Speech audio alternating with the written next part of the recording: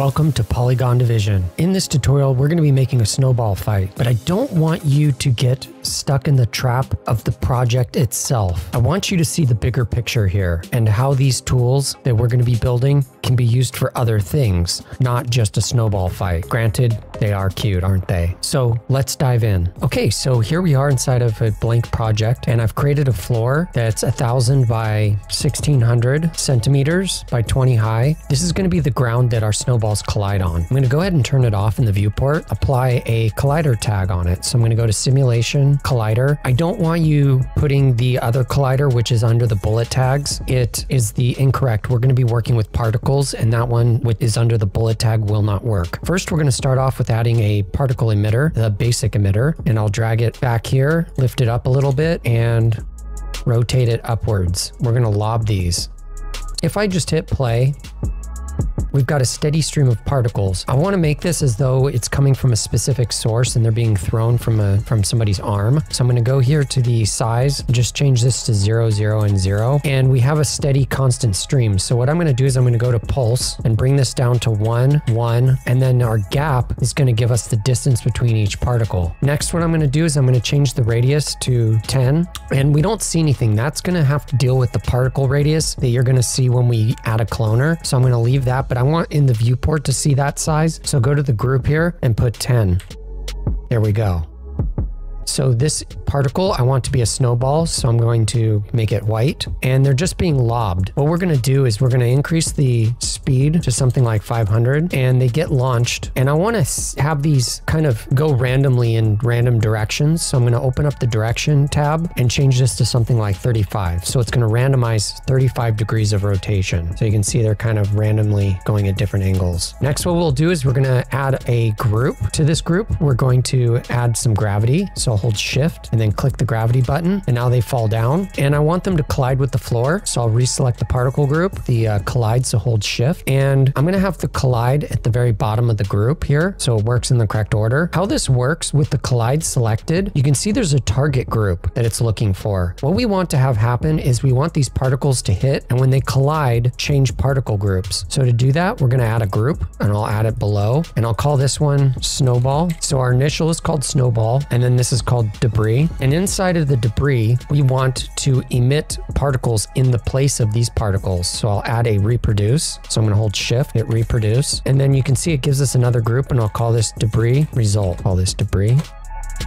And the reason I'm calling this debris is because instead of a snowball, this could be a rock crumbling. It could be a cannonball shooting and throwing debris. It could be whatever you want. So once this hits, we want to kill the initial particle. So to do that, on the debris here, we go to reproduction here, and we're going to say kill source. Then what we do is we're going to have it say per particle, and we're going to crank this up. And I'm going to take the debris result and drag it outside of the group, and drag in the collider here. We're going to drag the debris into the group. So now you can see what's happening is we get a particle that just slides along. On the debris, we're going to change the offset to the same diameter, which is 10. And you can see we get a snowball that's red, that's in replace of. And what we can do is instead of getting a perfect radius sphere of noise, if we bring this down here and put 10 here, we're going to get a random position as a splat. And because we're doing radiuses, we're going to do half the size to get the same size. So now you can see the sphere makes a perfect replacement. And what we do is in the properties, we're going to bring down the speed of these particles to 0, and we're going to continue the speed inheritance, and they slide along. So to fix this, on the debris, we're going to add a same group. We're going to do gravity, and they're now flying through the floor. So we'll add reselect the debris and add the collide, drag the gravity above, and now they're making a splat. So now you can see those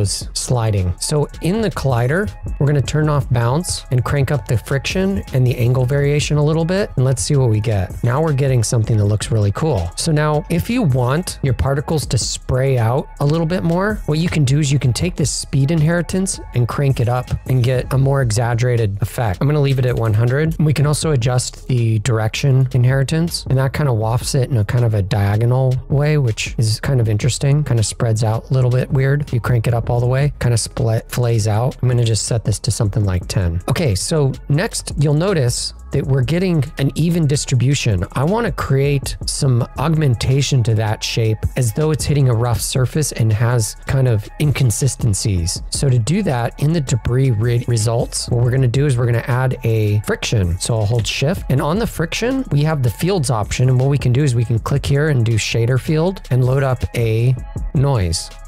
I'll take the noise and crank it up to 100% on the contrast. And now you can see we get a separate shape for each hit. And then what we can do is we can go into the friction itself, go to the object here and increase the value. And you'll notice we get this augmentation, but it's still pretty small and tight. So we can go back to our debris here and increase the speed inheritance. Let's try 150. Now you'll also notice there's like a stepping effect that's happening here. If you're getting a really bad step when it lands, what you do is hit Control D or go to Edit Scene Settings, and you're going to crank this substeps up to something like 5. I already did it beforehand, but I'll show you what it looks like before. I don't know if you can see it on YouTube, but let's see if I turn off the floor here. You'll see what I'm talking about. It has a steppiness to it when it hits, so you can crank this up to get a smoother slide and spill onto the ground. So with the debris here, we can go into the properties and change the color to white. I'm leaving the radius to 1. I'll just leave it that. And there you go. That's basically the effect. So now if I want to come up with my own custom snowball shape, like you make a sphere and do a deformer, it's super easy. So what you do is you go to the sphere, set it to something like 5, turn on the edges. So NB is in boy, turn this up, something like 60, change it to hexahedron. And then what we can do is we can come in here to our deformer, add a displacer, add a noise to the displacer. So there's our snowball, and we can adjust the amount, get something that feels snowballish. And then what we can do is we can just right click on this and say current state of object, snowball 1, and then come into the displacer again and change the randomness. So we get another random one. Do the same thing, current state of object, and do like 3 or 4 or 5 variations of that. And then we don't need this anymore. We're done. Add a cloner, call this snowball, add our 2 objects in. I would suggest doing like 5 at minimum. Set the snowball from clone iterate to random, so it randomizes. We'll change it to object, and then you drag in your snowball group, particle group, into the field here. And now we're over here. You can see there's our snowball. Now, if you've got a bunch of these snowballs being launched and a bunch of these debris, when you do the debris one, you're going to most definitely want to click multi-instance. That's going to save the memory on your computer, and so your scene won't be so heavy, especially when you do the smaller particles. These guys here, if you're setting it to instance, your computer's going to lock up. So I can do another emitter here, call this debris, set it to object, drag in your debris here, and then add your elements inside, like little shrapnel, little flakes, and things like that into the debris field. And then when it comes time to render, what you need to do is you need to turn off your particle groups visibility, because Redshift, I think by default, will automatically render them out, and you don't want those visible along with the particles that are created from the cloners. So one last thing I wanted to show you is I've increased the timeline and I'm launching a whole bunch, and I want to make these small particles melt away. And this is super easy to do. So in order to do that, we're going to select the debris result, go to data mapper and hold shift. We're going to change this slope, right click, go to say linear, and we're going to fade this down. So I'll just invert it. And what we want to do is we want to set the max range. I'll set this to 60 and the max range on the output to 60. Instead of having it say position, we're going to change it to lifetime. So it's saying, hey, age 0 to 60, change the lifetime 0 to 60. And then what we can do is if we play this, they're just going to fade out and disappear all at once, but we can enable the noise and now they'll appear as though they're melting. We can also come in here and change the scene scale of the noise to something smaller, and we get a tighter pattern that melts away. And that's how it would work in real life, is you kind of, so thicker areas will peel away slower. So we're getting that effect. And then if you want to make it fade out more, you can just change this value to a higher number. And these two should be the same. Doesn't totally matter, but I would keep them the same for this effect. And there you go. Now they're melting away. And what this allows you to do is, because it is killing them, is it allows you to have more particles. So on my snowball emitter, you can see I'm emitting 2 at a time. I can do 3 at a time. And I'm recording this and you can see my computer is not slowing down. So there you go. That's it. I hope you found it useful. Thanks so much. Don't forget to like and subscribe so you don't miss out on more content. Thanks for your support.